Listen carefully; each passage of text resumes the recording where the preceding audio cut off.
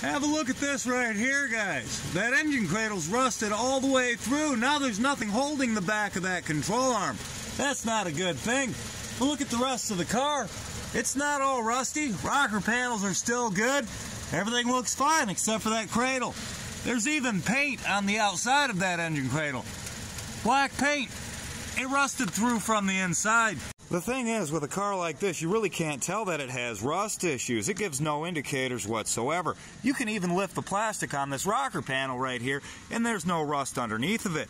When you get on your hands and knees and look under the car, you don't see any real rust issues, unless you happen to lock eyes with that one part right there. Probably the most important part of the whole car, the suspension cradle. The engine's attached to it, the suspension's attached to it.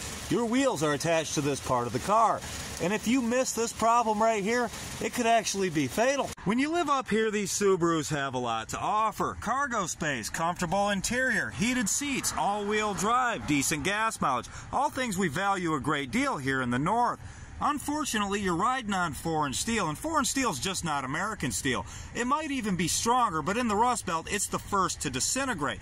I'm not saying this doesn't happen to American cars, but it doesn't happen as much. Usually, American cars become undrivable before they become dangerous, where foreign cars become dangerous before they become undrivable. And honestly, I'd rather be in an ugly car than dead.